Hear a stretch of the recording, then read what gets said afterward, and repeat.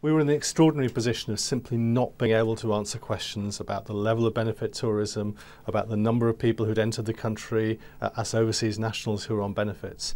We're changing all of that now so that when we introduce the universal credit in 2013, we will collect the data, but we've done this exercise so we can give a true picture now. This is all about dealing with benefit tourism and also making sure that when people do claim benefits in the UK, that they're getting money they're entitled to. We've been able to narrow down and identify from a sample we did in the whole about 3/4 of those who are receiving benefits, and almost all of those are perfectly legitimate. They're now British nationals or they've got indefinite leave to remain here. A very small number there's real question marks about, and investigators are now looking at their cases and will take action as appropriate.